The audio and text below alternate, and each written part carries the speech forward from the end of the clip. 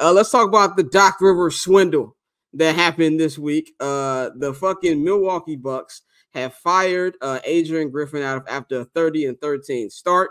This is something that reminded me of the David Black firing, which is like, it was 8 years ago at this point, which, that team was just as successful as this current Bucks team record-wise. But there's two different ways I look at this. One, I don't have a problem with Adrian Griffin being fired because I don't have a problem with it because he lost the locker room. He lost the locker room. When you lose the locker room, it's just, DOA. There's nothing you can do there. This is something where as soon as he started, he faced, trouble. We all know the incident that happened with him and Terry Stotts. We all know just how terrible this defense is looking. We know they don't have the best defensive players. That's going to happen when we trade a guy of Jrue Holiday's caliber. But they just, the effort wasn't there more than anything. And if Giannis don't want you there, you're pretty much gone.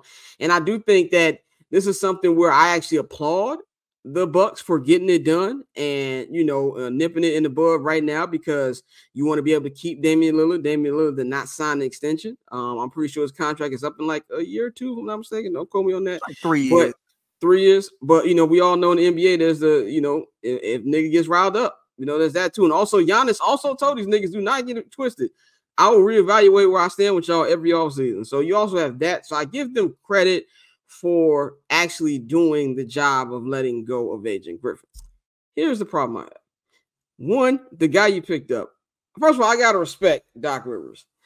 Chicago Maywood legend. The fact that he has squeezed everything out of that one championship he won 16 years ago. Not just him, Kevin Garnett, Paul Pierce. As much as I think Paul Pierce is great, I'm a Paul Pierce guy, but he talks like he is Dwayne Wade sometimes because of that one championship they won. So I salute him that. He is the only black coach in the NBA with white privilege, Doc Rivers. So I will give him credit for that.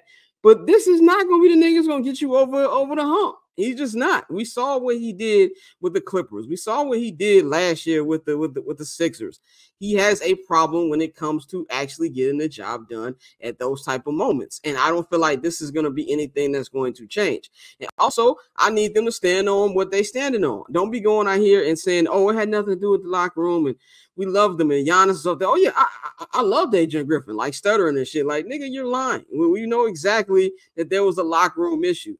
Just go out there and tell the truth about the situation. He's already gone, and just be real with it. So that's just kind of how I feel with it. I don't really think this is going to be something that's going to change the landscape too much because, like I said, they are the number 2 team in the Eastern Conference. But I also feel like this is Doc Rivers' last shot. It only, your lifeline only, goes so long, even with a guy like Doc Rivers. If he can't get it done here, then shit. He might be back in the booth in like a couple years, but he has also his contract. He has a 4-season contract for $40 million for Doc Rivers. The good thing for NBA fans, we don't have to hear this nigga talk on ESPN anymore, which I thoroughly am going to enjoy. But Pav, what's your thought on, just Doc Rivers swindling another job and this whole move by the Bucks? My thought on this is, first and foremost, I feel bad for Adrian Griffin. I feel bad for Adrian Griffin because Adrian Griffin did not get a fair shot. Number one, Coach Bud shouldn't have been fired. That's first and foremost, Coach Bud. I think Coach Bud being fired was a gross overreaction to their loss in the first round. For one, the last time the Bucks had a healthy basketball team, they won a championship. If you look at every single year since they won the championship, the next year, Middleton get hurt against the Bulls. His knee, he sprains the MCL, does whatever. Goes in the offseason, has surgery. He's not right the whole entire next year. He's not right. You go into the playoffs. Granted, Giannis was on the court, but he did fall out the fucking sky and bruise his tailbone and miss 2 games. Now, granted, Jimmy Butler was going nuclear on Jrue Holiday. But my question is, why is Jrue Holiday, who is a guard, having to guard Jimmy Butler, who was a forward in the first place? And also, this Miami Heat team was in the Eastern Conference Finals last year. I know they had a down season, but that's the same team that went to the finals, the Eastern Conference Finals, the year before. Now, if you would have lost to the Bulls, fire everyone. You need to fire people, trade people. Everybody got to go because that shit happened. But this Miami Heat team, You got 2 All-Stars on the team. You got Kyle Lowry, maybe future Hall of Famer Kyle Lowry. You got Spoelstra. Like, this wasn't some terrible franchise. So I thought firing Bud in the first place was a gross overreaction. Then you bring in Adrian Griffin, who is a rookie coach. Yeah. He's never been a head coach before at any level. Literally, I'm on Wikipedia looking at it. Milwaukee Bucks assistant in 2010. Chicago Bulls assistant. Orlando Magic assistant. Oklahoma City Thunder assistant. Toronto Raptors assistant. At least with Nick Nurse, if I'm not mistaken, when the Raptors hired Nick Nurse, number one, didn't nobody on that team. Nick Nurse was who Giannis wanted. No, that's no. Nick Nurse. No, Giannis didn't want Nick Nurse. Oh, that's what it was. Giannis didn't want Nick Nurse. Didn't want Nick Nurse, and then he signed off on Adrian Griffin. He didn't want Nick Nurse. But at least when Nick Nurse got hired by the Raptors, number one, the Raptors hadn't won a championship. So none of them know what it feels like to win a ring. None of them know. And Nick Nurse had been a head coach before. At least he's been a head coach at a certain level before. Adrian Griffin had never been a head coach. So you come into a situation with a team who won a championship with the same core still being there. It's not like they won a ring and then broke the whole. It's not like if you go and coach the Raptors where everybody who won that ring is gone. No, the same course. It was just 2 years ago. Like I know it was just 2 years ago. So he comes into this situation, and then Giannis wanted him, and I feel like Giannis never gave him the respect as a coach. Like I'm looking at timeouts, Giannis sitting on the damn scores table. What the fuck? Like literally, Adrian Griffin in the huddle. Like go back and watch the NCAA tournament. Adrian Griffin in the huddle trying to call a play. Giannis sitting on the scores table. Giannis checking himself back in games. What? You making the job hard for the man? Like he can't even. Now, granted, I'm sure he was still learning, trying to figure it all out. The same way players need to develop, coaches need to develop too. Also, when he got signed, Drew Holiday was still on his basketball team. They hadn't made the Dame Lillard trade yet. So Giannis, you going up there complaining about the defense? Have you looked at the personnel? You got Dame Lillard and fucking Malik Beasley in your backcourt. Who are you gonna guard? Who are like? You gotta know more about basketball than me. You play it every day. Who are you about to guard? Brook Lopez, shout out Brook Lopez. I love Brook Lopez. That brother, 36 years old. He ain't got much longer to do this. Like, just look at the personnel that you actually have on the team. Like, and then the offense was still fine, but you mad about the defense, and it had only been a half a season. Now, granted, having said all of that, I do think he needed to be fired because there was no possible way he was going to be able to garner the respect of that locker room. Like I said, he's a rookie head coach, and everybody there think they know more about basketball than he do because they just won a championship. At least with Doc Rivers. Doc Rivers we can say what we want to say about Doc Rivers. He's a Hall of Fame coach. I think he's third in wins all time.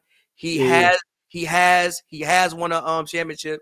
Like he been milking that ring forever, but that ring is probably one of the more significant rings of the last 30 years. And I do think that ring put us into a new era of basketball, which is why it's so significant and talked about to this day.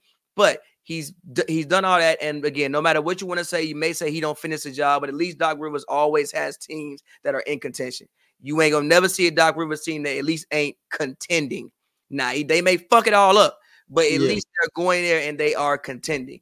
I don't think he's going to come in there and like do something more magical than what Adrian Griffin did. I think the main thing that he'll do is respect. I guarantee you Giannis ain't going to check himself back in no games with Doc on the sideline. That shit not going to happen. I bet Giannis ain't going to be sitting on the scores table with Doc on the sidelines. That shit ain't going to happen. So I think that's the main thing that he will do. So from that standpoint, I like the hiring. I don't think he's gonna come in there and do something incredible scheme wise. Cause like, what you really gonna do? I mean, I guess maybe you go back to the drop coverage thing, the way that they were playing defense before. They did switch the defensive tendencies a little bit, but at the same time, you probably lost the best defensive player, so you probably got to do that. But I guess all that being said, I like the hiring. I just think that Doc will bring a certain level of respect to the locker room that Adrian Griffin just wasn't able to bring. Dante, what's your thought on Doc Rivers swindling another job again? I'm tired of this nigga, man. Like, I think somebody else should have got a shot. I don't know if it's the Sam Cassell or any other well-qualified assistants out there, but nah, bro. I know we talk about getting respect from the players, and I do get that. I understand, but No, I think we should be done with the Doc experience. I love Doc. You know, I think he, like you said, he is a Hall of Fame coach. That goes without saying. Say what you want, but I mean, when you look at the amount of Game 7 failures, the amount of 3-1 blown leads, this coach has had repeatedly. You feel me? Yes, you have a talented roster, but there were so many other ways you could have went. But to go for the Doc Rivers, I mean, it's like you said, he's one of the few brothers, but I think it's because he's a former player. That's part of the reason he gets that leeway. He's in that. Yeah, that nigga be getting. He's in that NBA inner sanctum, and he's been there for a while. So I mean, shout out to him for keeping a job. One of the realest things he ever did was give his weak ass son that extension that he didn't deserve, that kept him in the league. Saved his career. Saved his career, and that was his son. And they're like, "Why he do that, nigga? That was my child. I would have did the same thing. Fuck y'all. Like, I got the bag. I signed this contract." But no, they shouldn't have done this. I think, you know, they have the talent to overcome Doc's deficiencies, but it's not gonna happen, bro. Yeah, man, I'm with y'all. Y'all hit the nail on the head on that. If anything, I do feel like just off the respect and just the locker room vibes, it'll help a lot. I mean, these niggas did a whole fucking dance routine, and the fucking Bucks social media tweeted it out right after that. I don't know if it had anything to do with Doc. It was just funny ass time. Paper on these player haters, old news, money on the other line, so I'm not gonna hold you. Money on the other line, so I'm not gonna.